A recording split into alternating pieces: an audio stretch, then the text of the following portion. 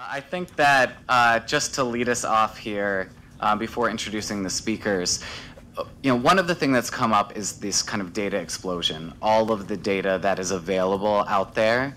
But we have to be clear about one thing. Data is not knowledge. Knowledge is power, but data alone is not power. So this session is a lot about how do we do effective decision-making in genetic testing. And that is not just about data. So we have a really hard challenge ahead of us because, as was mentioned earlier today, it's not going to be in the technology where the cost is, it's going to be in the follow-up and the interpretation. So a lot of the questions we're asking around what are the right clinical questions that have to be answered, it's where do we focus our time and energy and resources to get the interpretation right, not do we have the right test.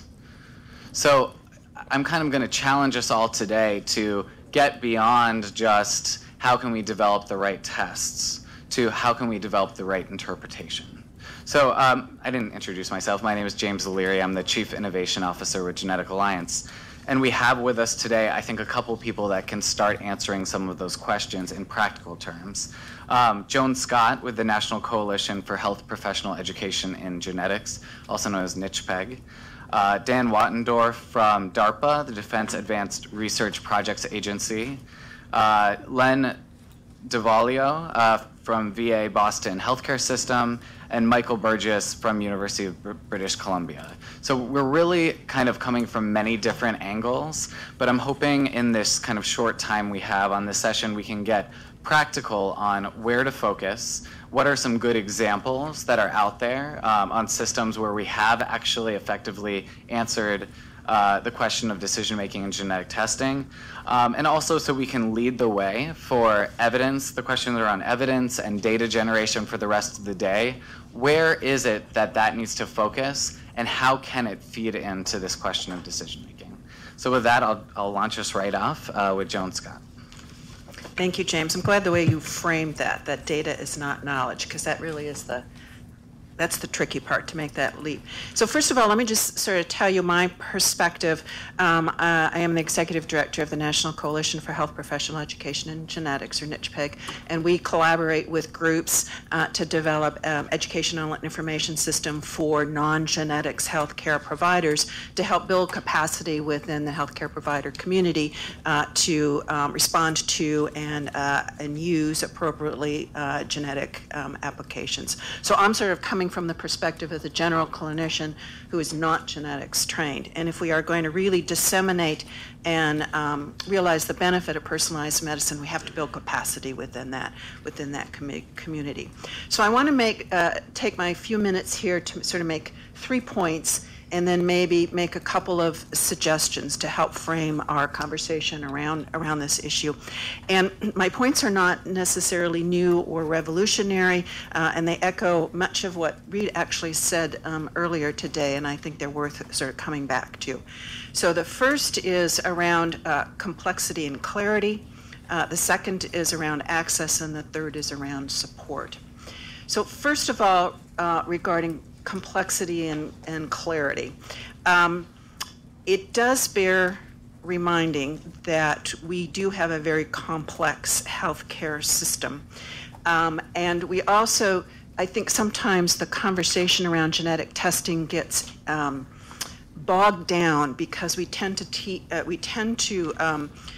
treat all genetic tests as being equal. And in fact, genetic testing is as complex as our healthcare system. So there's tests for diagnostic purposes, for predictive, for developing treatments or deciding treatments, for reproductive health decisions, for public health screening, and individual clinics, so clinical care. So I think it would help the conversation if, as we talk about the evidence needed to make informed decision making, we do it being clear about in what context are we talking about, because the level of evidence that's needed by both clinicians and consumers is going to depend on the clinical situation and the question that they're trying to answer. So that's not anything astounding, but I do think it helps sort of focus our conversations.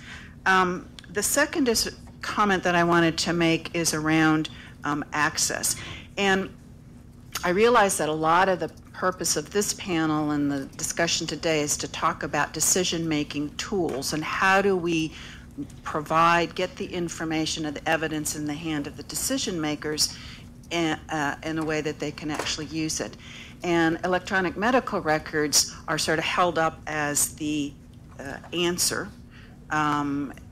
that will help disseminate the information into the hands of the clinicians. And Reed showed that very, and I'm going to find that slide from because I love it, but our knowledge, our mental capacity is flatlined, but, information is like going way up here.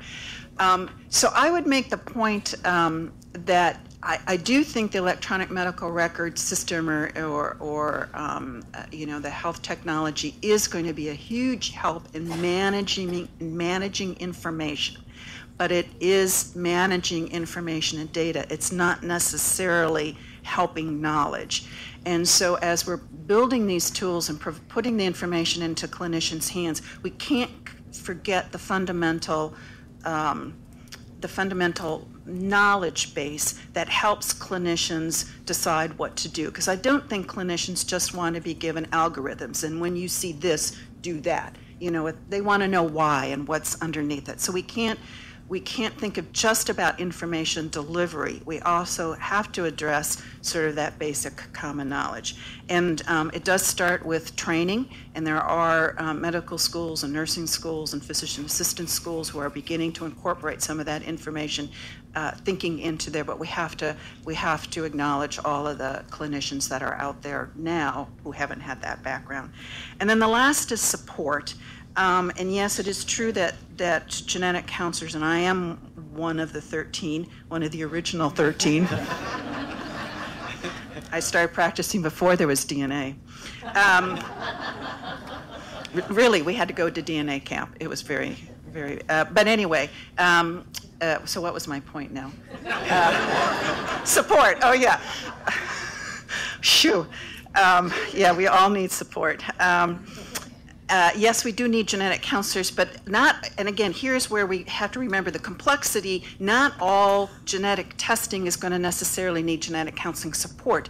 There are other ways of getting information to patients and to families and to clinicians that don't necessarily involve. So we have to look at other healthcare delivery models.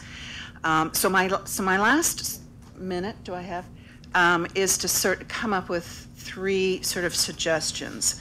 And one is I think we need to find some mechanism for sharing information, sharing data. There are a lot of individual efforts that are going on to generate the evidence, look at different healthcare delivery systems, et cetera.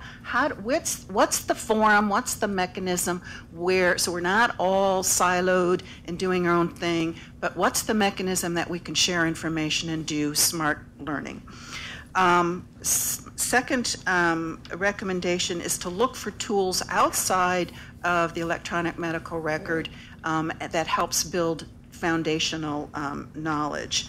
And that may be using the performance improvement method, that may be developing a better guidelines system, but there has to be additional ways of getting what Reed was calling as actionable intelligence. At NICHPEG, we focus on three competencies: risk assessment, genetic testing, and communication, as being the 3 basic competencies that we want to build foundations around. And I think I'll leave it at that. So my comments are based on my experience as a clinical geneticist, a lab geneticist. I see patients 1 day a week as a cancer geneticist. The rest of my time is as a DARPA program manager. And just looking at a couple of these questions, just as an overview, to me, I still think genetic exceptionalism is present, because when we differentiate some of these tests, the way I would differentiate tests where we use DNA is either as a functional polymer, which the world is changing, and DNA can test DNA can test DNA, DNA can test RNA, and DNA can test proteins, which covers what we measure in people. But we use those tests to do different things, and some of those tests have ramifications on family members, which is probably the most classically genetic. Others have ramification on screening, so prior to someone has a test, and others for surveillance, and finally as a diagnostic. And I always find myself confused in all of these forums that I'm in and what specifically we're talking about when we use genetics. But when I look at this, there's a couple things that have frustrated me for many years as a clinician. And number one is, why is it that in the children's oncology group, almost every child in the United States is on a clinical trial, but the rest of us are not? And so it seems like in the linked world we're in, how come we can't have everyone on a clinical trial if they want to opt in? That's number one. Number two, it has always frustrated me that whenever I read a clinical practice guideline, originally as a family physician, after the very first couple of algorithmic steps, I have no idea what the hell they're telling me to do. It's just, it goes purely into very not even semantic, non-computable logic diagrams where it just drifts off into the netherland of what is possible and next. I think a very simple thing that we could do would have clinical, AHRQ and all of the medical journals that publish in the United States that insist that if you want to publish an evidence-based guideline or even an eminence-based guideline, a clinical practice guideline, that you put that guideline into computable data elements so that we can measure outcomes based on extracting those computable data elements, which what goes on EHR. Simple policy thing, and I think would give us so much more information. The other part to this is a little bit more involved to explain, but I will try, and that is if we link genetic tests, can we learn from them if people opt in? Or if we linked any test for that matter, and if we link it, how do we learn? And this goes to the way business in laboratory diagnostic occurs today. And the example I would like to use is with infectious disease, because I think it's an easier one for me to explain. I'm always surprised. I was involved in making RT-PCR in a box for the Air Force, and to date, we talk about 17 years for drugs. 1983 was a Nobel Prize for PCR. It's 2012, and we do not have one PCR NAT test in a physician's office approved. We're hoping to, at least one that I had funded is going through the FDA for CLIA waiver, but it doesn't exist. So why cannot we de-link the ability to put distributed tests on people anywhere where they happen to get their care, either at home or a physician's office, not necessarily in a tertiary care center, with the knowledge that is created? The example with infectious disease is this. When those RT-PCR boxes for respiratory illness first came out, let's say you could test 20 upper respiratory diseases. It was very interesting, for example, that 2 diseases at the same time were actually leading to more clinical sequelae of a respiratory illness. So if you had coronavirus, not typically thought to be a big deal, but co-infected with another respiratory virus, you would have a much different clinical outcome.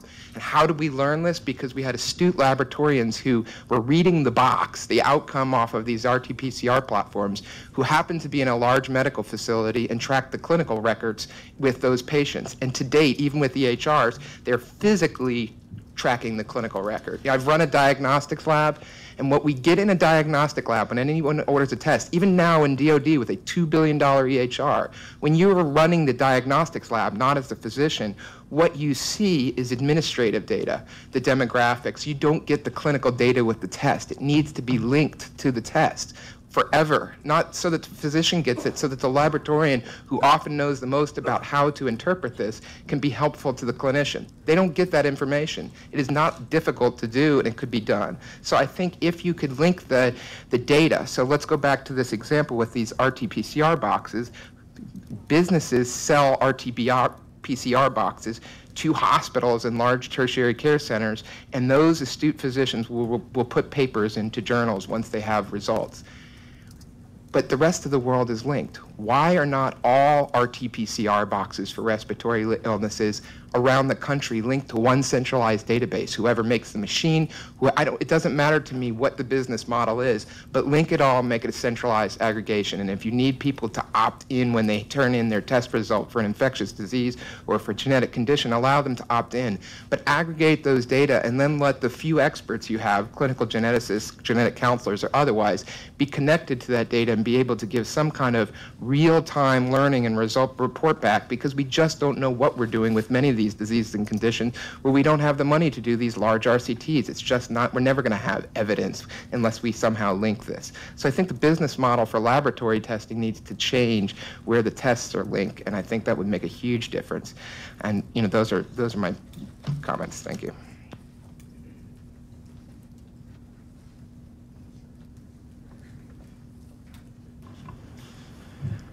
So I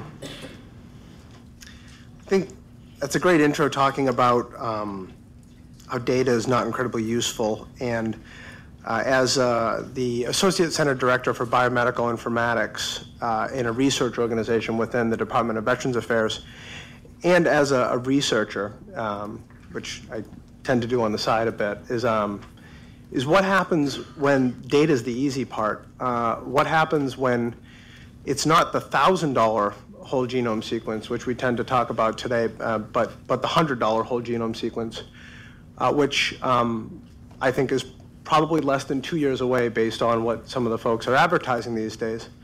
What happens when, for $10,000, you have a machine in every hospital, if not every department, that can produce a whole genome sequence of clear quality in relatively short time?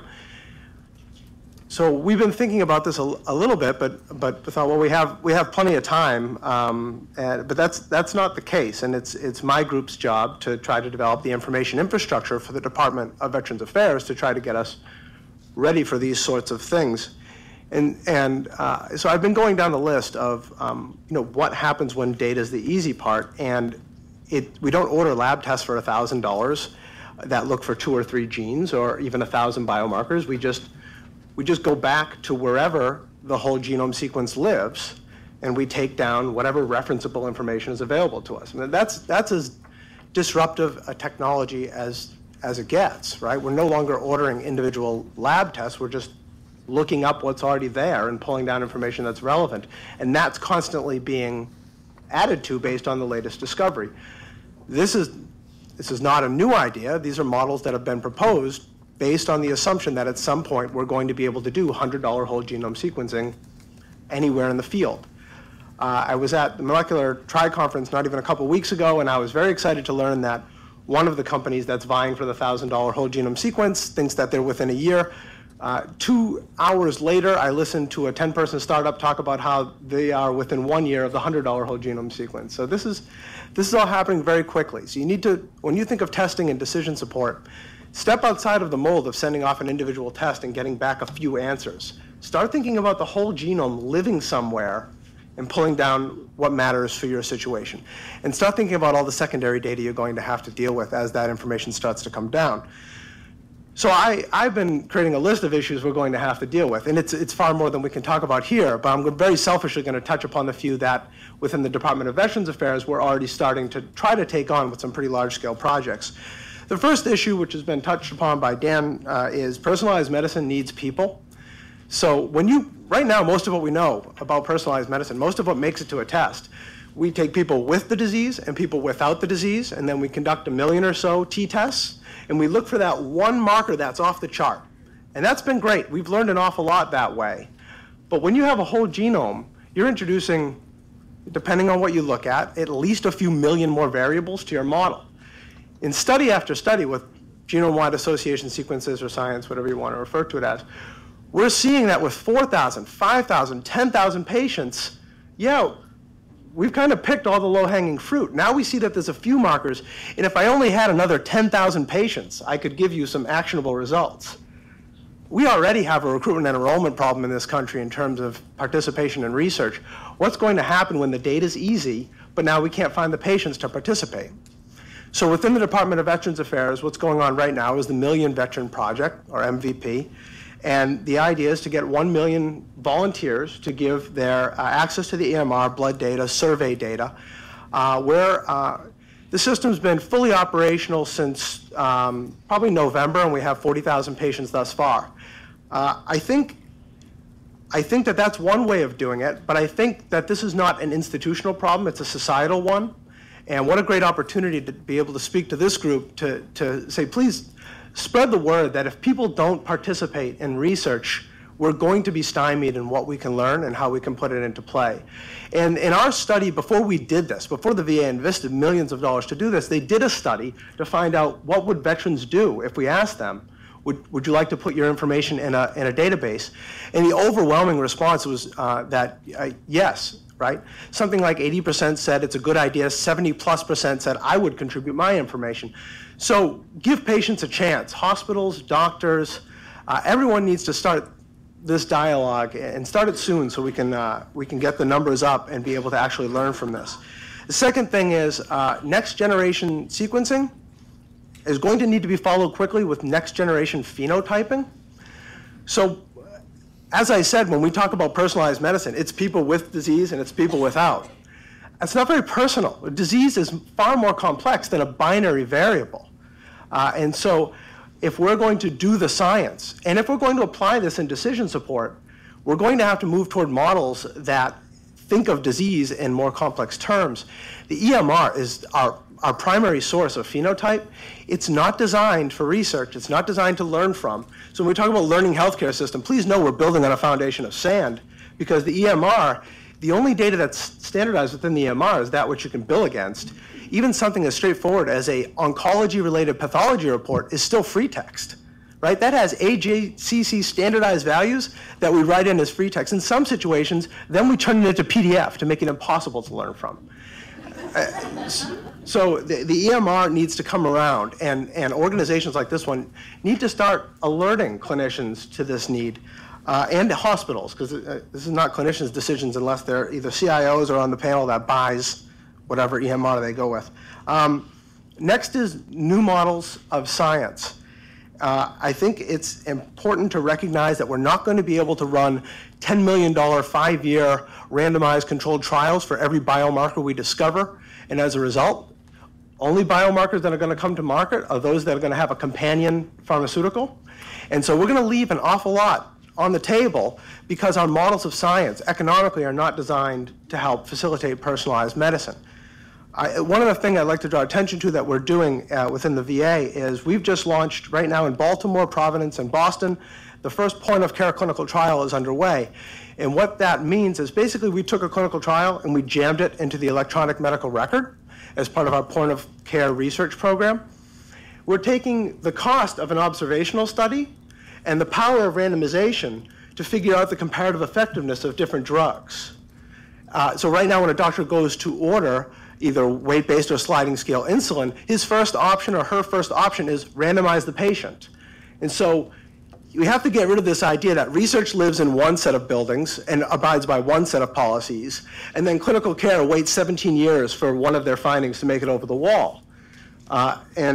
We think, although we're starting with comparative effectiveness, this is going to be huge in the biomarker space where you just can't afford to run the clinical trial otherwise. The final thing I'd like to just say is that this idea of clinical care versus science as two different things everything has already been set in place to keep those models alive. It's going to be up to patients and up to organizations like this one to start demanding that learning healthcare system be more than a slogan that's used quite often, and that personalized medicine is much more than a test for a couple markers based on a binary phenotype. So I'll get off my soapbox now. Thanks.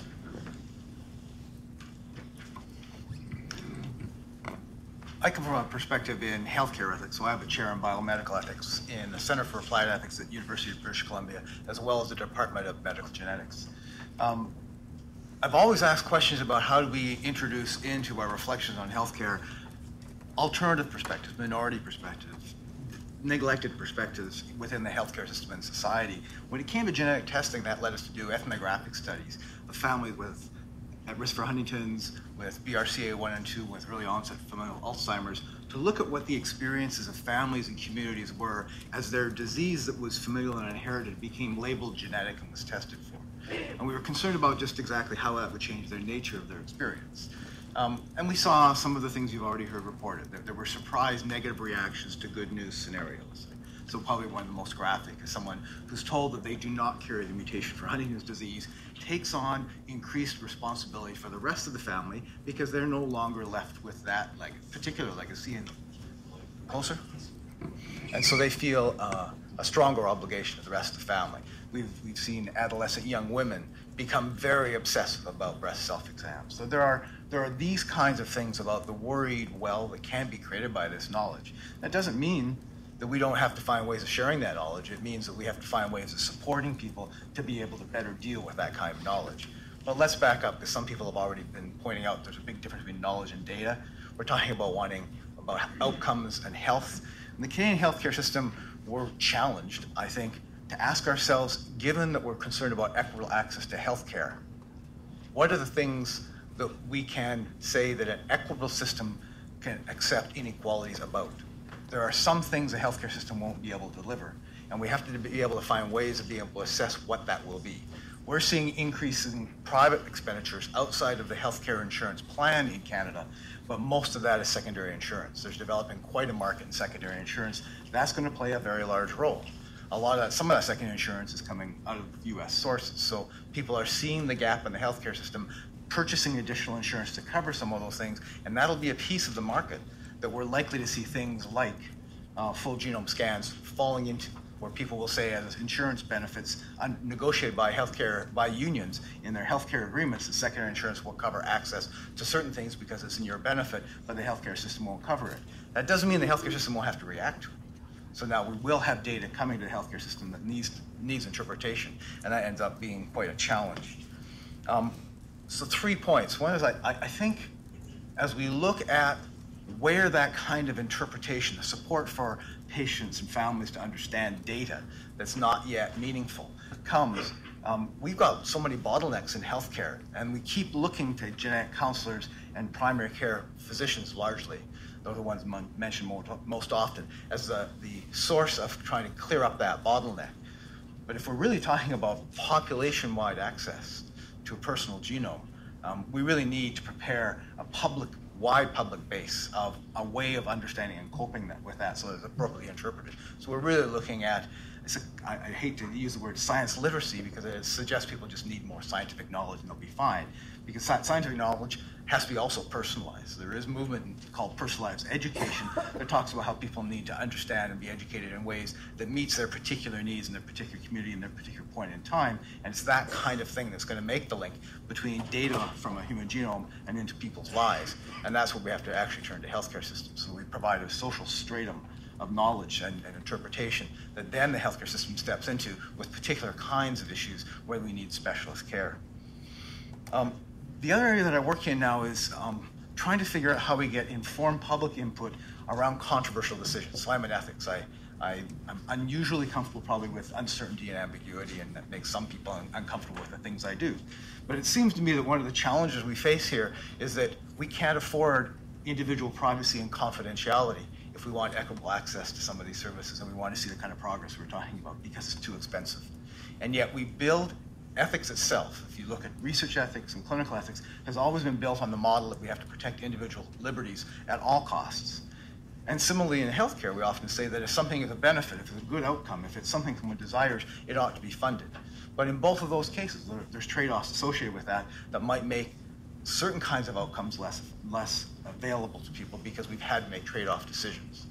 So one of the challenges is, as has been said earlier, if we really need the kind of support and the evaluation necessary, we're going to have to look very closely at how do we renegotiate the contract that says your data is your data and you can control it. And when I look at some of the approaches, I was in Indianapolis 2 weeks ago looking at very personalized and granular control of electronic healthcare records, so a patient can say this information goes to this person, this one doesn't go to that person.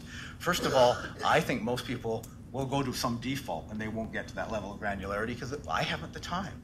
We know people make quick decisions. We saw that that flat line, how much information people can deal with decisions. What we're dealing with is an overload of data where people are busy trying to figure out what to ignore, not what to process. And we have to direct their attention to the key information. So we give people that kind of granular control. First of all, many people won't use it. And if we spend a lot of resources developing that granular control, we've wasted resources. And secondly, when they do use it, it prevents us from doing, in some ways, delivering good healthcare, but in other cases, not being able to do the kind of quality assurance and research that we need. So there is, ironically, this place where to personalize medicine, we have to have greater collective investment in a common good. And it seems to me that this is the next shift in ethics. So we're trying to find ways of designing trustworthy governance where these kind of controversial decisions can be made. How do we get informed public input that says, what's the trade-off? If once you really understand this, what's the appropriate trade-off between your privacy and your confidentiality and the costs of being able to design a healthcare system that can deliver the kind of care to you that's improved? And then also, how do we make the decisions where there's a whole bunch of outcomes patients want that we might decide ought not be part of the healthcare system? That's part of a separate system. They're legitimate goals, but they're not the goals that have where the responsibility falls to a healthcare system. And those decisions, too, have to be made on an ongoing dynamic basis with changing social mores as well as changing technologies. And we need a way of continuing to go back and forth between that. And I won't go on, my soapbox would be on deliberative engagement of publics, which is where I spend most of my time. But I think we have kind of social technologies that allow us to build that kind of trustworthy governance, and that then needs to be incorporated in how we make these kind of decisions. Thank you. Great, thank you very much. I will say, Reid, I appreciated the flat line of mental capacity you showed, but I liked Joan's, the flat-lined mental capacity better. I could relate more to that. So I think we had a really good overview here, and I'm going to lead us off with a question as people come up. See, I'm going to wait till after. But my question is on the practical, which is I'm always thinking about scalability in this area. I think we're pretty good at scaling technology. We're pretty good at scaling kind of service access, but we're terrible at scaling initiatives that focus on this decision-making area, whether it be scaling development of good quality information that's accessible to physicians, whether it be training. There's a lot of different areas. So my question is, can you name somewhere we're doing it right in genetics right now that should be scaled, that should be focused on? I think what's going on with Lynch syndrome is probably a good example. So actually, as a genetic counselor, I think is the first author on the paper that I remember reading a few years back. It was Heather Hampel at Ohio State. And what was intriguing in this was about 3 pages into the paper. I used to cite it, and I can't remember the data specifically. But the issue was that at Ohio State, they wanted to sequence a group of people, all comers coming in who were affected with colon cancer, to determine how many of those individuals actually had Lynch syndrome, which should have been a certain 1 in 30-something. And they did. They sequenced every single patient through a consent, and they found out that, lo and behold, the traditional family practice, the pedigree information that you're getting from family histories was not capturing all of the patients that have Lynch because they're small nuclear families, because some people, it's not a complete penetrance, lots of reasons. But then 3 pages into the article, there was a statement that said, interestingly enough, we identified 139 patients. Someone could Google this, so hopefully I'm pretty close on this. We identified about 139 patients that had Lynch by sequencing. At our facility, only 1 of those patients was ever referred to a geneticist or genetic counselor because of their family history. So the point was being at a place where you have people who know what they're doing regarding Lynch and hereditary non-polyposis colon cancer. That model just wasn't working, and I think I more ascribe to that line of 5 is more of like Kahneman's model of intuitive, impulsive thinking versus rational and slow, deliberate thinking. And I think we probably can do a lot on the latter side. But when you're expecting people to make a reflex decision, yes, they don't have much time in a 7-minute family practice appointment. So I think what has occurred in the past 5 years, there's a long way to get to this answer, but what has occurred in the past 5 years is at my facility and many others around the country, we have automated the sequencing. We've automated, not the sequencing, the immunohistochemistry and the microsatellite instability, the first set of tests that would allow you to determine whether someone's colon cancer was likely to be due to an inherited cause of colon cancer. And by automating it, it solved the problem. Now, you could say, well, and New York, I think, did have this debate a little bit. Well, is that a genetic test? Because one of these tests, the IHC, if the protein is not present, it's actually virtually a diagnostic. So you're performing a genetic test on some lady without giving a genetic test.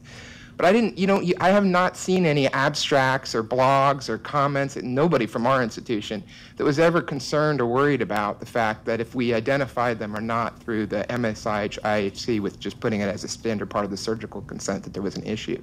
So I think the more we can automate things and take it out when it's practical. Now I think what you said actually was an incredibly important point, and if I could dumb it down enough to make it simple and punchy, I think it's a question of what is the public consensus of informed consent of how much people can share versus the individualized one? And as much we can move into the public sector where there's an acceptance by the community that certain things are acceptable, the better, because then we're not dealing with all of these issues one-on-one every time we have a patient with these huge consents.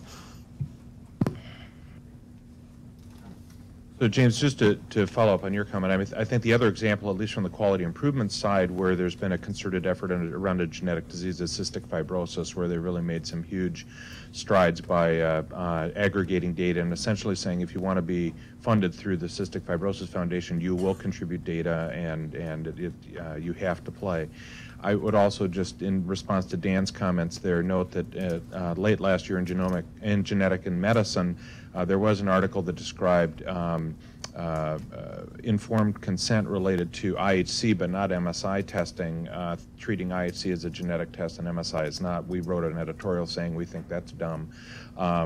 This is really not a genetic test. So there is some debate around that, but there is at least one article that has delved into that in a little bit more detail, and certainly the practice around the country is variable with relation to how patients are consented, assented, et cetera. So I was really glad to hear basically everybody saying we've got to be able to share data, that is ultimately where we have to be. And it was really a pleasure to hear Michael talk about the idea of trying to find a balance between the individual autonomy and the collective knowledge, because that's been a vexing problem and I think is one that we really need to step up to. So really that comes down to two issues that I think need to be formally addressed. One is the treating of what I would consider to be phenotypic associated knowledge as firewalled, that only an individual has access to that, so we can't aggregate it except under certain circumstances. So that's sort of the HIPAA, the privacy, that type of an issue. But on the other side, we also have testing groups that are treating variant-associated knowledge as proprietary and building a business model around the idea that we will hold knowledge around these variants and we will not share them and make them available. And I think that is equally as harmful. And so I think one of the things that we need to discuss is how do we, in fact, aggregate all of the data in a way that is fair to everyone that is participating so that we can really move things along faster. Certainly, as Len said, the standardization of clinical information is absolutely key. We're way behind on that, and we need to do much better. Last point I'll make is just in response to Joan's comment. For those systems where actually clinical decision support has been implemented fairly effectively, 95% of the docs don't want to know why they're being told what to do. They just do it. And it has to do with efficiencies and the fact that they trust the content experts that develop the clinical decision support. So I don't think we need to be too obsessive about that, but we do need to make sure we get it right. And just to that point, which is something that was touched upon on the earlier conversation, is how we find out the questions that clinicians and patients want answered, and also whether people want the background or not. I think we need to do much more asking. We do a lot of determining what are the important questions by NIH review committees. I mean, and this is something even with PCORI, we need to ask people what their questions are. And I just don't think as a community we do a very good job of that. And that's certainly both patients and providers. So as we go forward here and implement a lot of these new technologies, I think it is extremely important for us to go to the source and ask, what questions of yours can we answer, in addition to creating a lot more questions. Hi, my name is Darla Stewart, and I'm with the ARC. We provide advocacy support to people with intellectual and developmental disabilities. And so this particular part of the discussion is critical to us, which is education. Not only education to the clinicians, but education to the families. because obviously part of what we're finding out are things that you can and cannot treat. And so I was grateful to hear from somebody from the Muscular Dystrophy Society. But nonetheless, I'm wondering what you all believe is critical regarding the partnerships between advocacy organizations who represent consumers who might have specific types of diseases or disabilities in relationship to the clinicians and the educational outreach. Thank you. Well, I think that having those partnerships is absolutely crucial, and it sort of hinges back on what James was saying about asking what is it that people need as well as what is it that the clinicians need, and how do you bridge that communication between the two of them. It's both, to me, it's the same, two different sides of the same coin. And there are, I think, models that we can look to for how that works and how that can. I think we're here because of that relationship. I think when individuals or groups of people have a specific need that they're not getting their needs met in society, then I think they're the instigators for the change. And I think this is an example. This whole organization is an example of that. So that's certainly a positive relationship. I think there's so one of the potential drivers for this is the relationship that's being formed outside of healthcare between patients and industry, with 23andMe and Patients Like Me and websites like this that basically allow the patient to strive toward what's sometimes called the quantified self, where they're putting in more structured data than you're going to find in an EMR. They're contributing their DNA. They're getting back results with interpretation. Whether doctors like it or not, this is happening, and this is leading to patients showing up more informed and demanding certain types of services that just aren't offered otherwise. And I think that's going to be a very important driver moving forward. I would encourage everyone to partake in one of these types of services, learn a little bit about this, get some experience with it, and then start shouting that your healthcare facility provide you something even close to it. I would just make one last comment that sort of echoes what I said previously about the complexity, because it is different genetic tests and they are being done for different reasons, and patients are accessing them for different reasons. And so the why is it being asked and what is the information that people need in order to make an informed decision for their particular family or personal health can be very different. And so I just don't think there's a one-size-fits-all either approach to what consumers and patients provide or need any more than it is what providers need or the healthcare system. Yeah, hi James. Eric Johnson. I just wanted to point out a potential black hole that I'm sure most people are aware of, is that once you've made the transition from the research laboratory into the clinical laboratory, the vast majority of patient data goes nowhere at that point. These big databases of patient data are, they sort of hide behind HIPAA. There's not the resources to bring them back into the research community.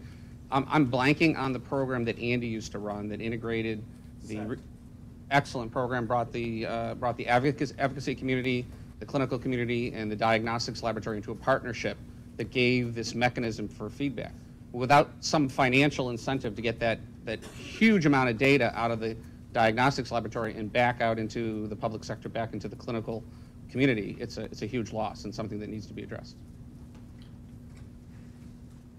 Great, thank you. This is actually a question from one of our live streaming participants.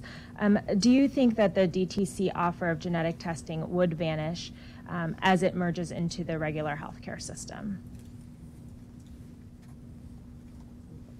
I would guess that pharmaceutical companies are going to want to pay to sequence people's DNA in the future. So I don't know if it'll be direct to consumer from that model, but perhaps from larger players who want that information. It may be that the direct to consumer may not be the testing. It may be the opportunity to, I don't know, troll your genome online and offer you information that may sell services, but it may be an attempt to provide information, interpretation, solicit your membership, whatever, so that it may not be the testing that's at direct to consumer as much as interpretative services.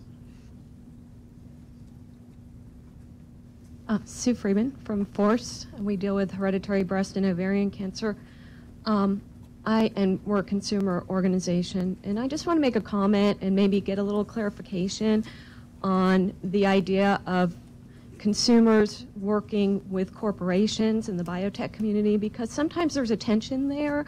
And so for the individual consumer, it may be that they could work well with a model like 23andMe.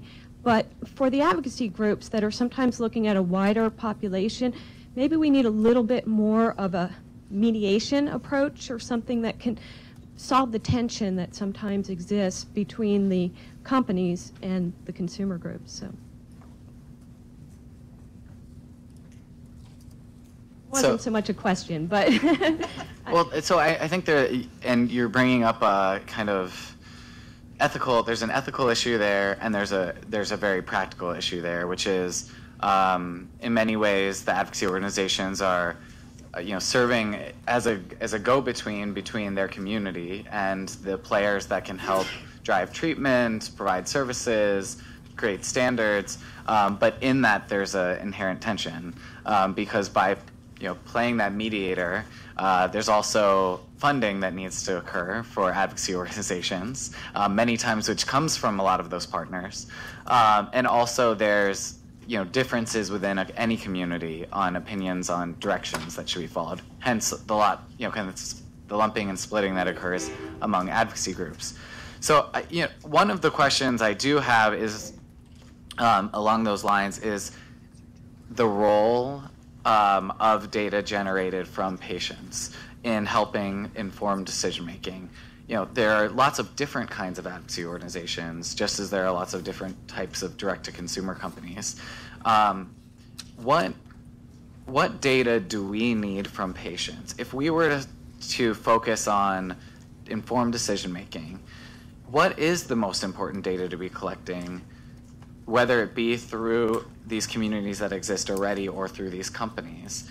Where would we gain a lot of benefit that we're not getting from that currently collected within the medical system? I think some of the phenotypic data that have opportunity of getting through patient and consumer groups is very useful.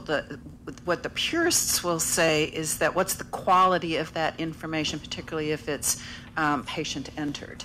And, does it need to go through a filter so that it's, standardized medical language, or that you have it backed up with medical records, or maybe it's access to the medical record that, that you need in order to get that data. So I think it's more of a quality of the data question as opposed to what is it necessarily that we need. But I would also challenge, is there any future that we could see where all of this data generation, whether it's from the provider, consumer groups, whether it's from the VA, whether it's from Geisinger, whether it's from fill in the blank, where there can be universal sharing of information so that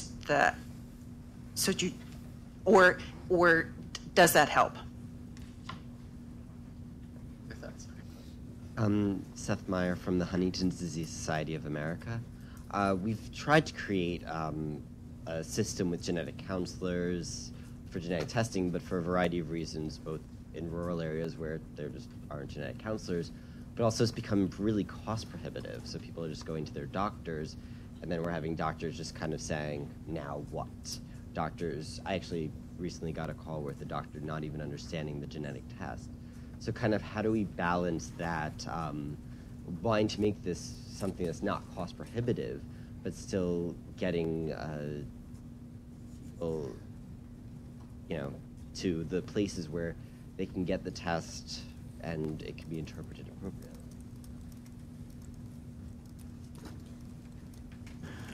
So I will show my cards as a computer scientist versus a geneticist by saying that this, in thinking through the different models in which this might be delivered when the cost of whole genome sequencing drops to near zero, is this is such a candidate for a telemedicine-like model where the interpretation is done anywhere, but then provided back remotely, especially when the test can be performed Again, we're talking about a few $1,000s for a desktop machine in a couple of years. So if the test could be performed right there, the information uploaded to some service, some cloud, and then the interpretation done and delivered remotely, I would think that this is how we go from few geneticists to a model that could scale out. But maybe my geneticist friends will tell me that I'm insane for thinking in such ways. You still have a person at the end of that phone. What?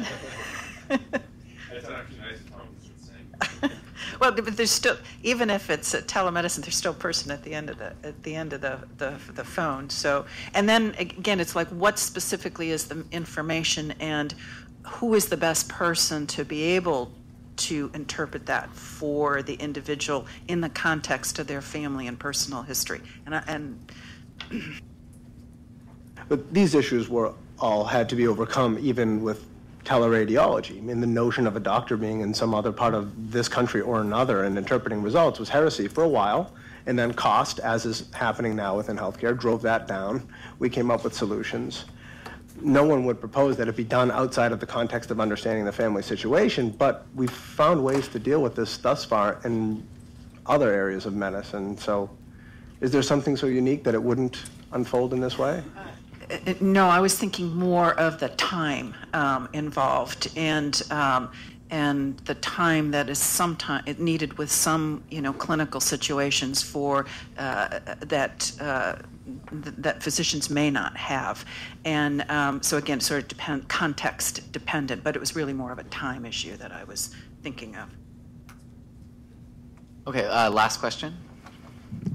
Yes, excuse me, Bonnie Liebers from Schenectady, New York. I'm a genetic counselor and have been for about 30 years or so, like yourself, Joan. But you're right, you do need a counselor or person at the end of that phone. And although we do have 2,500, I think, registered genetic counselors in the country, and maybe 3,000 altogether, including people who work in research, et cetera, those genetic counselors still can't provide access to the patients that are looking for that particular information. In Albany, New York, upstate New York, we certainly have a medical center with several genetic counselors. But where I work, 20 minutes from upstate New York, Albany, New York, and Schenectady, New York, patients who are referred to me for genetic counseling, and I'm part of a private practice. I've written dozens of letters to many of the insurance companies that are even here, Blue Cross, United, et cetera, and they do not credential genetic counselors. The community hospitals, and there are about 5 or 6 of them who would like to put a genetic service in practice, cannot really afford to hire a geneticist to run a service for the billing to happen for genetic service. So they sort of refer to me, and I do have several contracts with insurance companies, but I can tell you that just within the last week or two with Blue Cross, Blue Shield, United, and many of you people who are here, I've gotten letters of refusal to see patients, provide service to them, and I do have a telephone consultation service called geneticcounselingservices.com with contracts through these insurers, but I have the letters on my desk that say, we don't contract with genetic counselors, either you don't have licenses or we only go through a large medical center. So I'll say to my patients, well, you have to go to Albany Medical Center, and then I'll call there and they'll say, well, your oncologist has to refer to our oncology service to that particular patient in order for that patient to receive genetic counseling. And the oncologist in the community hospital says, why should I refer to another oncologist and have all those services go over there? So here I have, on my desk right now, a patient who has an APC gene for familial adenomatous polyposis. She has an 8 and 10-year-old child, and she would like them tested, but she can't receive genetic counseling to get them tested. Only if her oncologist sends her to another neighboring oncologist so that he can bill, and he's billing by virtue of a genetic counselor who's in that institution in his own name, certainly no recognition of the genetic counselor who is providing the service. And in New York State, there's a Medicaid policy that went through in January of 2011 that is approving the only AMA genetic counselor billing code that there is, 96040. You're laughing at me, but this is really the crux of the problem. You're talking about a bottleneck of genetic counselors, and there's only probably about 5% of them who can bill in their own name in licensed states. The other 95% of them, 2,200, are billing under a physician, or the good number of them are sort of unemployed. and not able to help patients access the system altogether. So facing a lot of questions on helping patients make informed decision-making around these tests and what are the models we're going to use going forward. So with that, I want to thank our panelists, and we'll move on to the next session.